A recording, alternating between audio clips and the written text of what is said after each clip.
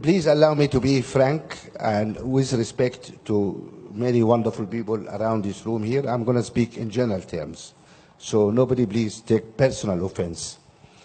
I wish to start really from where President Obasanjo ended. Let us start by looking at the age issue.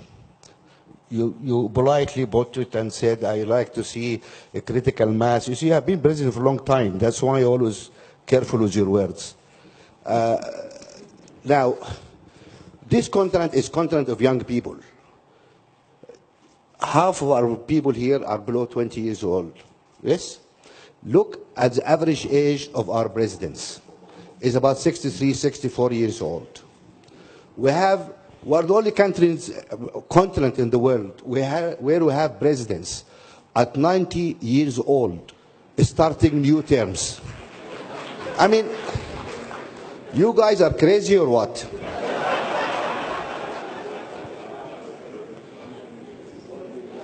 We've seen people in wheelchairs, you know, unable to raise hands to standing for elections. This is a joke.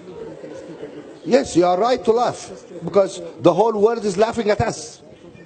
You know, I always say, I mean, you look around you. You look, United States, an economy of 15, 16 trillion dollars. We, all of Africa, are less than $1 trillion. This is a 15, 16 trillion dollar economy, right? The most important country in the world, like it or not. Obama, which happened to be half African anyway, became president when he's 46, 47 years old. He's president. If Obama was in Kenya, what he will be doing now? He will be driving a bus maybe. Yeah? You look, really, and he's not the youngest president. Clinton was younger than him. Clinton became president at 46 years old. Kennedy was 40 years old, 40 odd subsequent years old when he became president. Why these big countries, much bigger than us, entrust their economies, their nuclear weapons, their oil resources to people who are in their 40s?